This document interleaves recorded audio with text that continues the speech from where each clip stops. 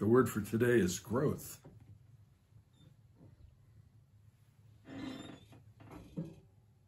I like this plant. I've always enjoyed gardening, and I have always had houseplants. It gives me pleasure to see it grow. I take care of it. Sometimes I take better care of it than I do of myself.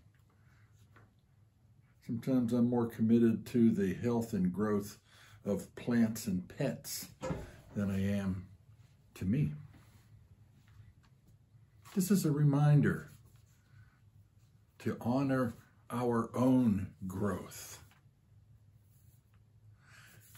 Just as I take pleasure in the health and the growth of plants and pets, in some ways, the divine takes pleasure in our own health and growth.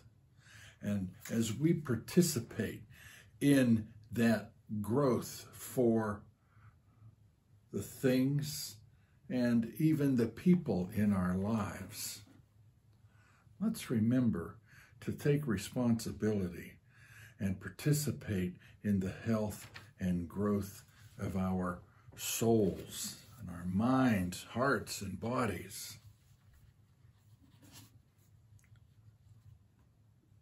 Growth. When I reflect back on the way I used to be, it's like, wow, I've grown. Let's continue to grow. So what is it that you can do to nurture your growth today? Certainly, spend some time in the fertile soil of prayer and in the rich nutrients of relationships. Let's keep growing. Let's keep getting better. Let's advance the ongoing growth of the universe together.